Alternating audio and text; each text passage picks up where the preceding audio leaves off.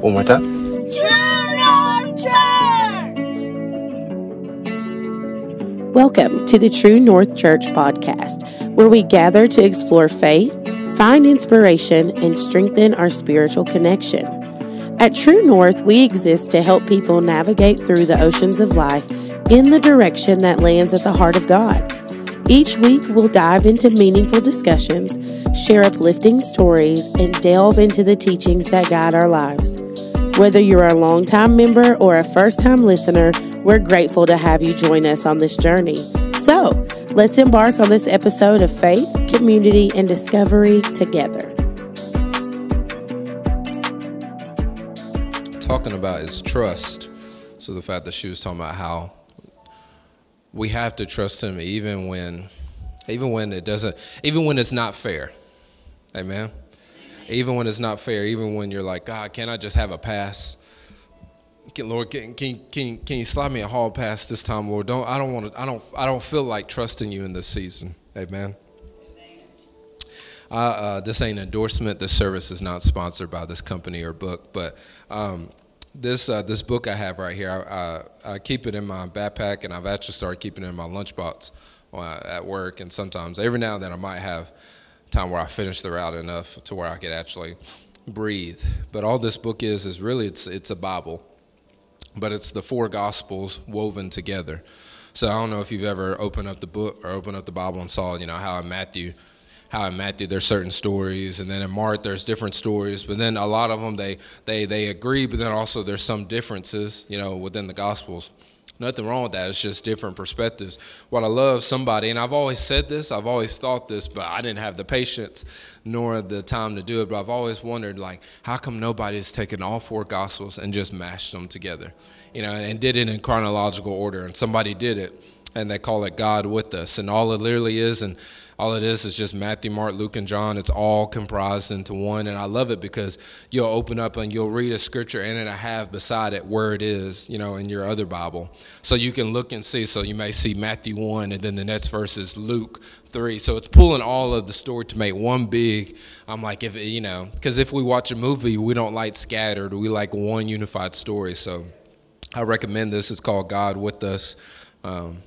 It's the four Gospels woven together in one telling. It's the New Living Translation, but it's really good. I recommend it if you're a historical person like me, if you like it in order. But it's called God with Us. Amen? Amen. Hallelujah. Thank you, Jesus. His presence is in the room. Amen? Amen. Yes, it is. Today is going to be more of an exegesis, meaning, we're going to be drawing from the text today. We're going to be pulling a lot out of the Word of God. We're going to be pulling out what we're supposed to be, how we're supposed to be responding to everything that's going on in the world. I'm not a big news person, but at the same time, what's going on in Israel, it affects us. I don't know if you knew that. Has anybody seen what's going on with Israel, the war in Israel? It's heartbreaking, but also it's alarming. It's shocking. It's so many other things. It's almost, there's no words to compare it. Like I said, I'm not a big news person, but, because it's Israel, it does affect us as believers. Amen. And just to kind of give you some stats, I hate starting with doom and gloom, but I promise it gets better. Look at somebody, say, it gets better. But right now, as of yesterday, what was reported, nearly 12,000 is the approximate number of those who are wounded on both sides. So that's just not one side. That's just not Israel. That's not the other armies. That's both sides. So nearly 12,000 people have been wounded on both sides, with those in Gaza accounting for a majority, more than 8,714. More than 3,500. That's the estimated death toll caused by the conflict, with Israel accounting for 1,300 and Gaza accounting for at least 2,200, according to the news. It's a lot of, and the way they talk there's no end right now in sight. There is no end right now in sight.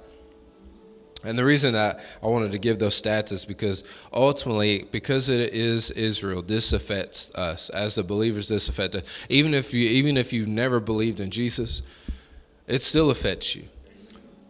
Every war that occurs affects us. You know, if you look at the Syrian and Russian war, we noticed shortly after that prices started to inflate. You know, the cost of oil went up when we went into the Iraqi war. I mean, every war in the world, it affects us, but especially with this, as believers, it affects us. You know, and when I look at it, and like I said, I'm not a big news person. I'm like, God, how am I supposed to respond? How should my heart be? How should our heart be? Because yes, it may not be on our soil, but it still affects us. Amen. If you have a Bible this morning, I want to read Mark chapter 17. Mark chapter 17. In verse 1, it says, as Jesus was leaving the temple courts, one of his disciples came to him and said, Teacher, look at these magnificent buildings, and what tremendous stones were used to build all these. Jesus turned to them and saying, Take a good look at all these enormous buildings, for I'm telling you, there will not be one stone left upon another. It will all be leveled. Later, while Jesus was sitting on the Mountain of Olives overlooking the temple, his disciples, Peter, Jacob, John, and Andrew, came to him privately where he was sitting and said, Tell us, when will these things happen? And what supernatural signs should we expect to signal your coming and the completion of this age? Jesus answered, At that time, deception will run rampant, so beware that you're not fooled. For many will appear on the scene claiming my authority or saying about themselves, I am God's anointed, and they will lead many astray. You will hear rumors of wars nearby, with more rumors of wars to come. Make sure that you are not thrown into a panic or give into your fears, for these things are destined to happen. Prepare for it, but still the end is not yet. And then verse 8, for nations will go to war against each other and kingdom against kingdom, and there will be terrible earthquakes in place after place, seismic events of epic proportion, and there will be famines and riots. This is how the first contractions and birth pains of the new age begin. Let's pray real quick. Lord, thank you so much for today. Lord, thank you for the seeds that you're sowing in us, Lord. Holy Spirit, show us how to respond to the text as we read it. Show us how to take the words that you say, Jesus, make them come off the page and into our heart, and show us how to follow them exactly. In Jesus' name, everybody said, Amen. So in verse 7, obviously, Jesus says, he tells disciples that you are going to hear about rumors of wars, and you're going to be experiencing wars. But then he says, make sure that you are not thrown into a panic or given to your fears, for these things are destined to happen. Prepare for it, but the end is still not yet. See, when war happens, everybody panics. I mean, this isn't a shot or anything. It's true. When war happens, everybody panics. But Jesus said that there's going to be wars that go on, and there's going to be rumors of wars. You know, if you do watch the news, you can turn on the news at any time, day or night. They are faithful to remind you that there's a rumor of an uprising. There's a rumor of a war. There's a rumor of a riot or whatever it is. But when war occurs, people panic. And it's always been true. It was certainly true in Jesus' day.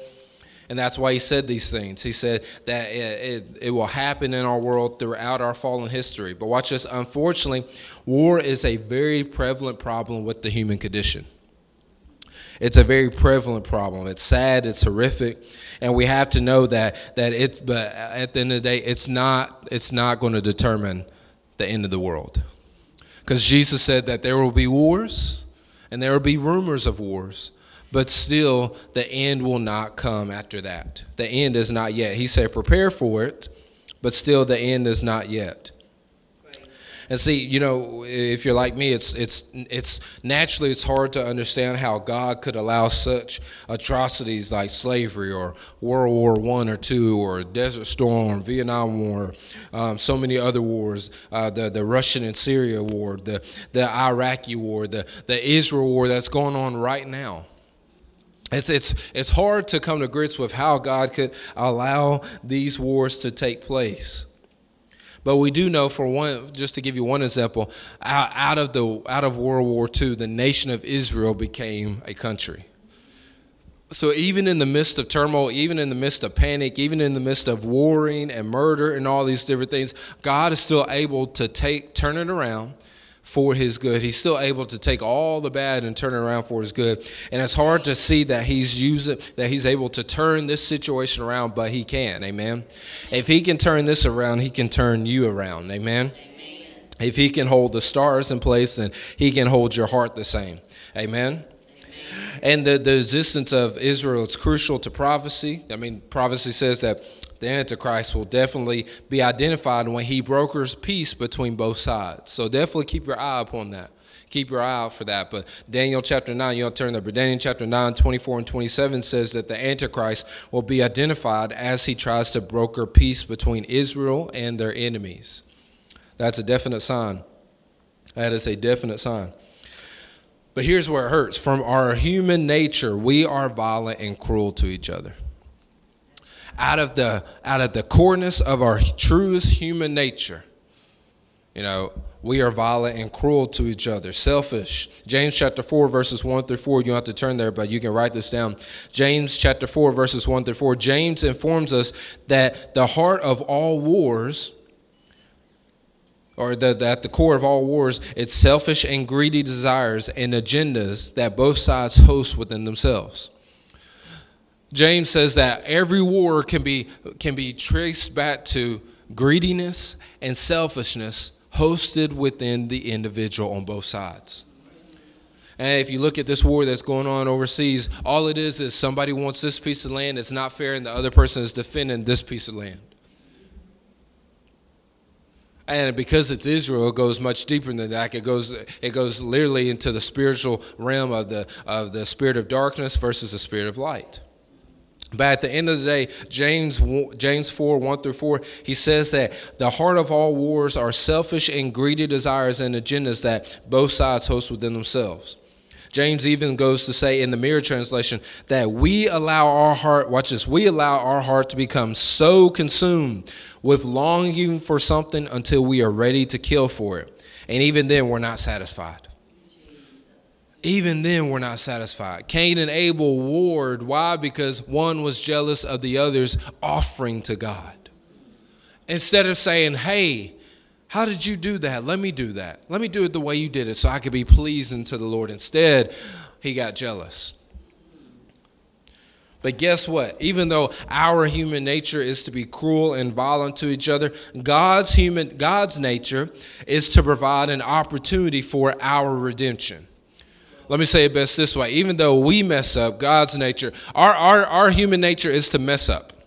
Our human nature is to be cruel. Our human nature is to be petty. Our human nature is to do all these different things. But God's nature is to provide a chance for us to be redeemed. Amen? A lot of times when the boys do stuff and I'll be like, all right, we done, you done messed up, Aaron. I'm like, okay, we done. No, let me have one more chance. Daddy, let me have one more chance. Even though I know as soon as I say, all right, here's another chance, they're going to take out running. They're going to break something.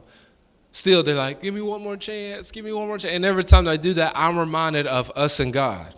Because a lot of times we'll mess up. We'll do the same things over and over. We'll slip up and say the same thing or whatever it is. And we're like, Father, forgive me, Lord. I'm sorry. I didn't mean to, da-da-da. And how forgiving is he? Being the God that knows all things, he knows that when you walk out that door, he knows that you're going to run into that one person that triggers you. And you're going to be like, bless God. They better be glad I'm saved. God knows the different triggers that you're going to interact with or you're going to experience on your day to day. But still, him being in his full nature provides an opportunity for our redemption.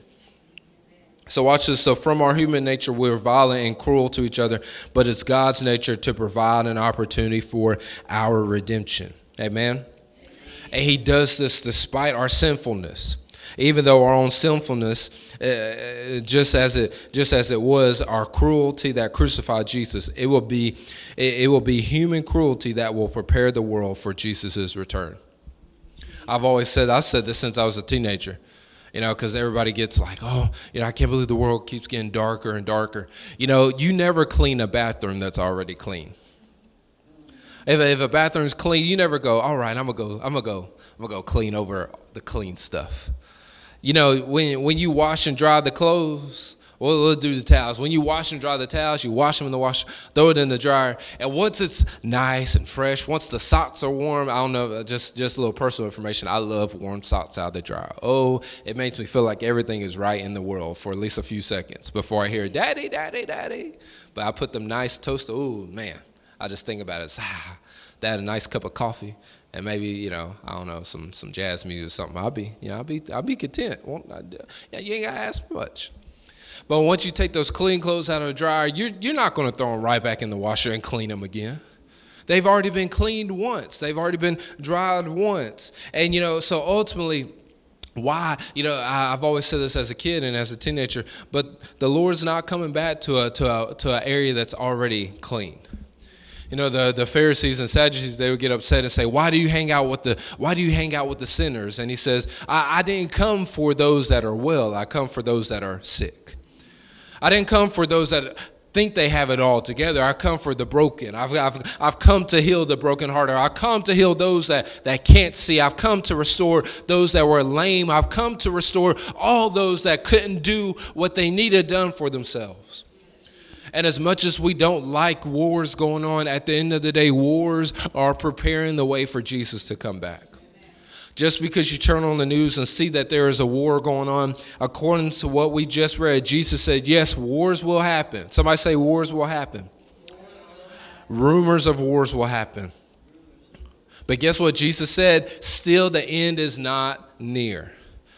So what's sad about that is there's more to come. There is more to come. But at the same time, Jesus said, prepare for it. And you know what? You know what I love about Jesus? We said it last week, how the Holy Spirit is a surgeon. The Lord is not going to ask you to do something all by yourself. He's not going to ask you to go somewhere and then just leave you. He's not going to ask you to do something. He's not going to ask you to prepare and not give you the tools for you to prepare. Amen? He wouldn't be the true and loving God and good teacher that he is.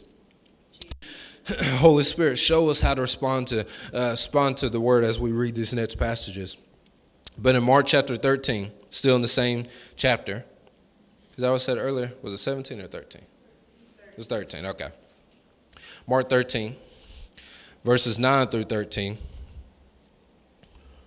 Jesus says this, he says, be on your guard. I like this. You know why I like this? In the Lindsay Melton translation, Jesus says, stay ready. Look at your neighbor and say, stay ready. I love this. Jesus said, be on your guard, for they will repeatedly hand you over to the ruling councils, and you will be beaten in public gatherings, and you will stand trial before kings and high-ranking governmental leaders as an opportunity to testify to them on my behalf. But prior to the end of the age, the hope of the gospel, watch this, the hope of the gospel must be preached to what? All nations. So when they put you under arrest and hand you over for trial, don't even give one thought about what you will say. Simply speak what the Holy Spirit gives you at that very moment and realize that it won't be you speaking, but the Holy Spirit repetitively speaking through you. Brothers will betray each other until death, even as a father his child. Children will rise up to take a stand against their parents and have them put to death. Oh, Lord. Verse 13, expect to be hated by all because of your allegiance to the cause that bears my name. But determined, watch this, but determined, somebody say determined. Determined to be faithful to the end, and you will be what? Saved. I love this. If you don't mind going back up to verse 9, Jesus is prophesying to the disciples. Because that ended up happening to some of the disciples. Literally, verse 9, he said, be on your guard, stay ready, for they will repeatedly hand you over to the ruling councils, and you will be beaten in public gatherings. Literally, he's prophesying to the disciples of their future. He's letting them know because there's some of the disciples, they too were going to face some type of persecution. And guess what? Us too, we will face some type of persecution, all because of our allegiance to Jesus. All because our belief and our faith in the firm persuasion in the God that we cannot see, the God of Abraham, Isaac, and Jacob, the God that split the Red Sea, the God that shut the mouths of the lion, the God that went to the wooden cross and hung on the cross and took all of our sins upon the cross, nailed them according to Galatians, nailed every sin that you would have made, past, present, and future, nailed it to the cross, and then 3 days later he got up and left every sin in the grave and now sits at the right hand of heaven, interceding for us, waiting for the right time to come and bring his kingdom upon earth. The Bible said that Jesus said that we will face some type of persecution because we've pleaded, or we've given our life, we've surrendered our heart to this. Watch this though. Somebody leaving you a bad comment on social media, that's not persecution. That's not the type of persecution Jesus talks about. Somebody looking at you wrong, that's not the type of persecution Jesus talks. Somebody saying a rumor about you. Somebody making fun of you. The tire going flat while you driving. That's not the persecution that Jesus is talking about. The prices of gas going up to $5, that's not the persecution Jesus is talking about. Did you hear what so-and-so said? Man, I'm a... One of my coworkers used to said, he said that we have a bunch of keyboard warriors. And the fact that people may talk about you online, that's not the type of persecution that Jesus is talking about. See, our idea of persecution, it's fool's gold. You know what fool's gold is? Fool's gold is, it's the gold that, you may wear, and then if it gets too hot, all of a sudden you have this little green line around your neck. I had this one coworker. He always wore the gold chain, and one time my boss was like, "We're gonna see how real that is." It was one of those days where it was 100 degrees outside, and he's like, "We're gonna see how real that gold chain is. If it ain't real, you have a big old green line around it." So of course, we were all checking at the end of the day, like, "Hey, how's your neck looking?" There were no lines. So, "Oh, you got that real gold. Like, you must have got a promotion. What you do, But our idea of persecution is fool's gold. The reason I say it's fool's gold, because if you want to see what real persecution looks like, go and research what it's like to serve Jesus and follow Jesus and trust Jesus in China. Go and look and see what it's like to put your confidence in Jesus. Go and look and see what it's like on a Sunday morning at a church in China, or deep in the Middle East, or in Korea, or anywhere overseas. If you want to know what real persecution looked like, look up Paul. Paul was beheaded. Peter was crucified upside down on a cross. Let that sit. If it wasn't enough to be crucified on the cross, he was hanging upside down. Peter was crucified on a cross, hanging upside down. Luke was hung from an olive tree, and James was stoned to death. Research the persecution of the 12 apostles, and then compare their woes to, oh man, I'm the car's on E. The devil been busy. Oh man, this one person, this one parent don't like me. The devil's been busy. No, that's just life being life. At the end of the day, the tire's going to need air. As we was leaving the house today, I looked over my truck. Those tires need air. There wasn't a thought to come to my mind, oh, the devil been busy. No, I drive 30 miles one way, so 60 miles a day. So therefore, after a while, got to put air in the car, or air in the tires. Electricity runs through your house. At the end of every month, you got to pay the bill. They cut the lights off. The devil been busy. No, the devil ain't busy. The devil's doing other things. I remember one time I was at this house, and it was super dark, and I was going to read the meters, and I had a lot of meters that day. So I broke my rule and started in the dark. I'm trying to read, and because it's dark, I'm extra sensitive. I'm extra sensitive, and I'm just like, okay, what's going to pop off? What's going to happen? And as I'm reading, I hear stuff, and I look, don't see anything. And I remember I moved the leaves around to look at this thing, and I hear this pop, and I jumped up. And you know what it was? Just an acorn fell off the tree, hit the ground. But because I was so hypersensitive, even the littlest thing, I blew up to astronomical proportions. That's why Jesus said that there will be wars and there will be rumors of wars, but don't surrender your heart to fear. Because he said, prepare for it. Even though he said that all these things are going to happen, we read it earlier, but he said the end is still not near. But according to what, Jesus said, that the fact that we face all these type of persecutions, it's an opportunity for us to testify to our persecutors about the gospel. It's an opportunity to point them to Jesus. Because he said, and you will stand trial before kings and high-ranking government leaders, and as an opportunity, there it is, as an opportunity to testify to them on your behalf. So when you feel like you're being persecuted, don't see it as persecution, but Jesus says, see it as an opportunity to tell them about the gospel. See it as an opportunity to point them to Jesus. See, Jesus was all about True North before we ever came up on the scene.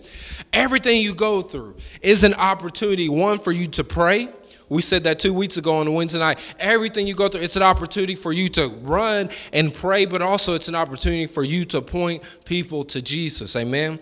So when you're going through it, point people to Jesus.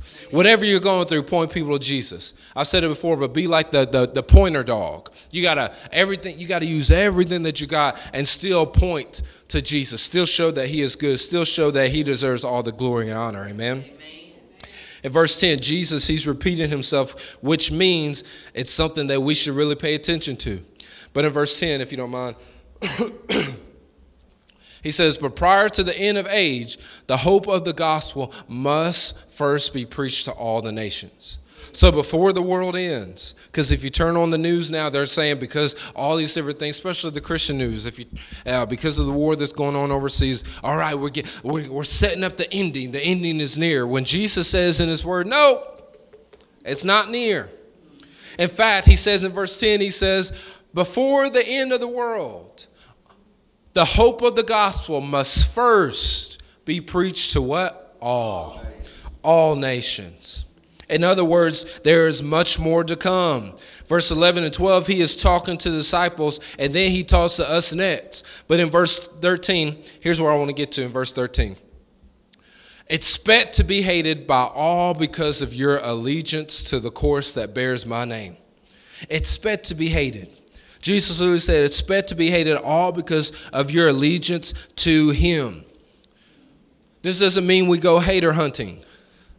This doesn't mean you walk in a Walmart, you're like, all right, just got out of church. Let's see who doesn't want the gospel now. You just looking at them. Somebody's, hey, Drea, have you prayed? I don't sense that you prayed. Don't go hater hunting. Don't walk up in the utility office and they're like, hey, can I help you? You need help. I have the power of God, and you don't want to receive it. There's something wrong with you. We talked about the spirit of the Antichrist Sunday. You have it. Don't go hater hunting. All right. Jesus said, expect it. So therefore, even if we don't go hater hunting, still don't be surprised when people don't believe the hope that you fully have. Don't go hater hunting, but obviously don't be caught by surprise when you are seen differently and treated differently because of your faith in Jesus. Jesus challenges them. He challenges the disciples, and he challenges us to what? He doubles down what we believe.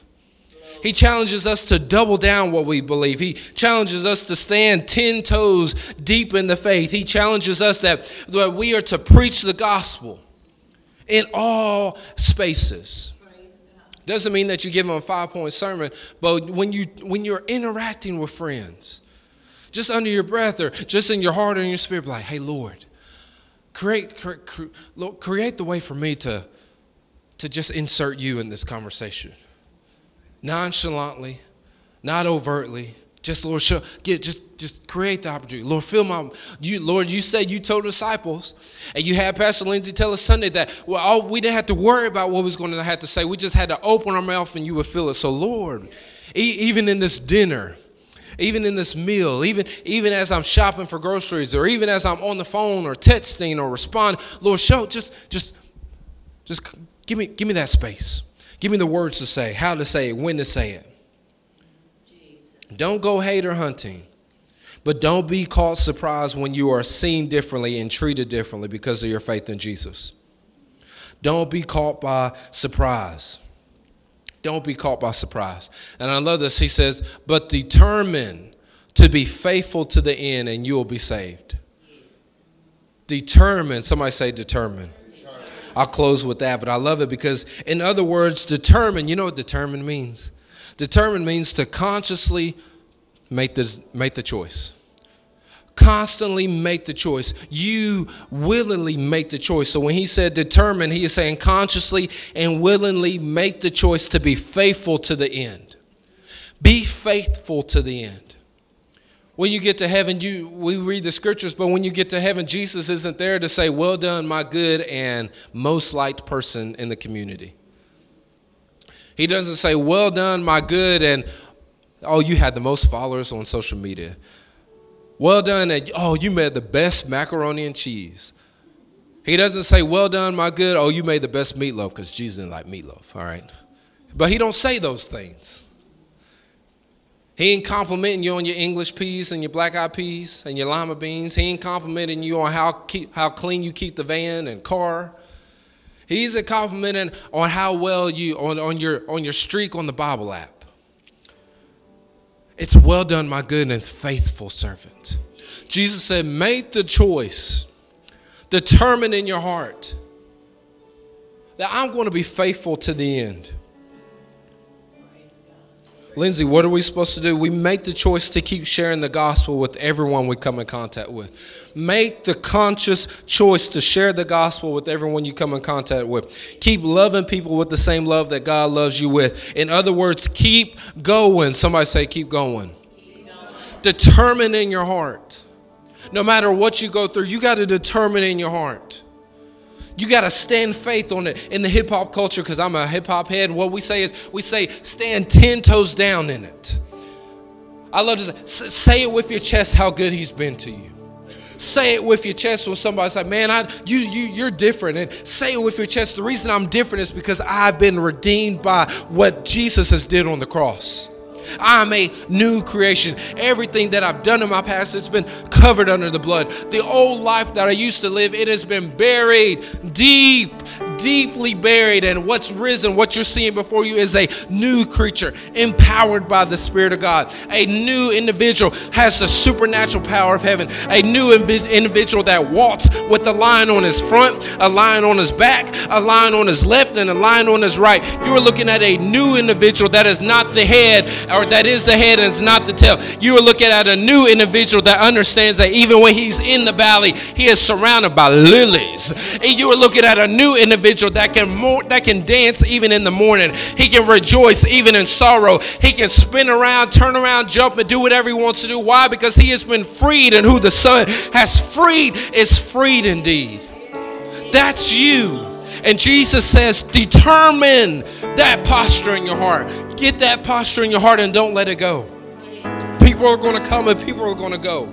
Pastor Kelsey said earlier, people will clap you up and people will shout you down. At the end of the day, make the choice that my heart, I will determine in my heart to keep going to the very end.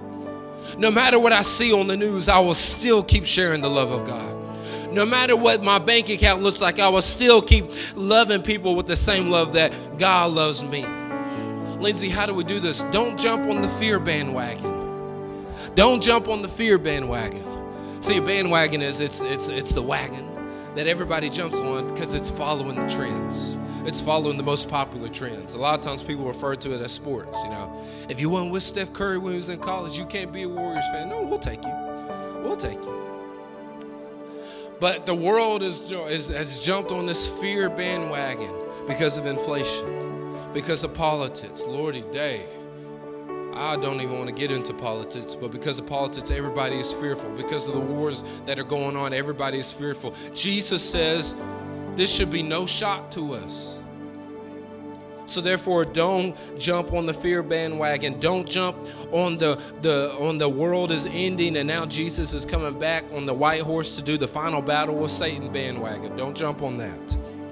Don't jump on all these different trains that are the opposite of the gospel. Because Jesus said the end would not come until all the gospel had been preached. So that's, you know what that means? That means we got work to do. That means that, you know what, you got to put your apron on if you haven't put it on. And if it's already on, then get used to it getting dirty. Get used to your hands getting dirty. Cohen, bless his heart, whenever he finishes a meal, Daddy, wash hands. Daddy, wash hands.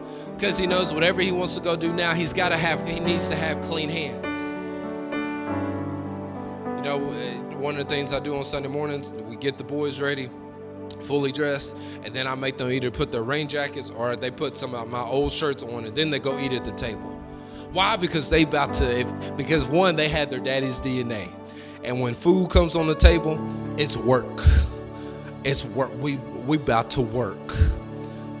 We're working on them, trying to get them to eat a little bit better and not as just devouring everything. But at the end of the day, when it's good, you can't help it. And when they have my old shirts or when they have the jackets, a lot of times there's pancake syrups or crumbs or whatever it is all on there. Why? Because they're working. They're entrenched in it. If we're entrenched in the gospel, if we are entrenched in the presence of God, if we are entrenched in believing that he is fully good, if we are entrenched in trusting him, then guess what? We should show it.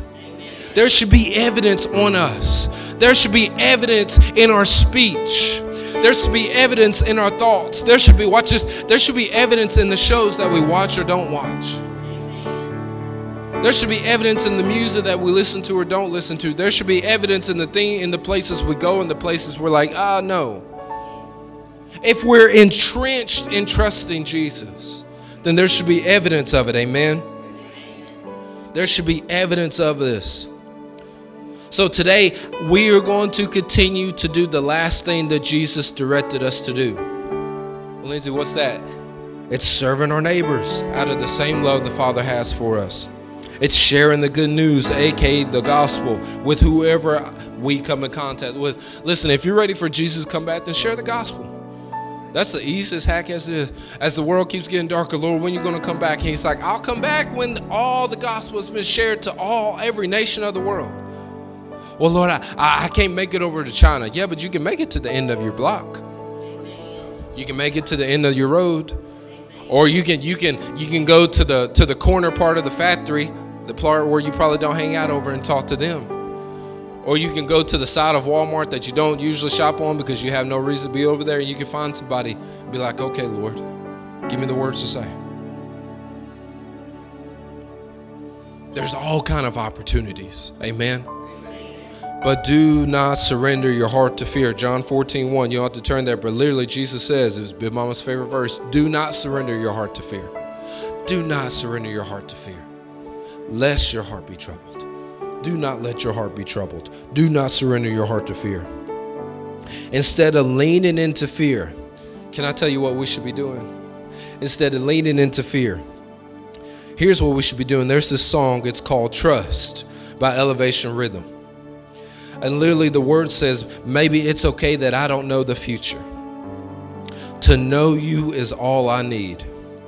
Maybe it's all right to close my eyes and follow and trust that you'll take care of me. Hey, here's the chorus. You ready? So I'll trust you in the middle of the journey, not in a rush. You can take your time with me.